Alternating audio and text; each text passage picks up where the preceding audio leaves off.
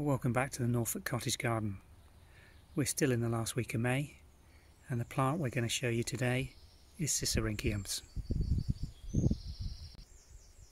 Close up, you'll see each of these flower spikes is made up of a multitude of small yellow flowers. These are held and grow on upward spikes that push their way up out of the leaves and open into these beautiful colour spikes.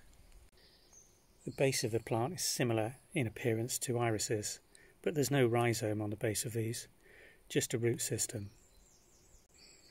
Each of these clumps is formed by multiple small plants. Sisyrinchiums will seed prolifically if allowed to do so and not dead-headed.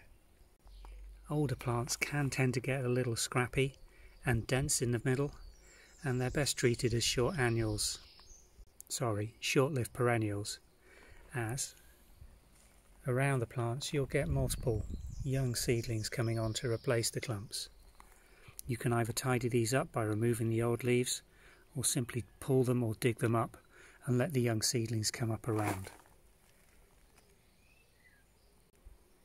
This old clump is actually self-seeded in here. We've just managed it by removing most of the seedlings and allowing it to proliferate in this bulk planting.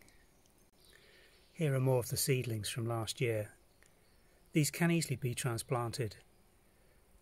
We find they do best if you just weed out the ones you don't want, leaving the remainders to grow on into clumps in their final flowering position.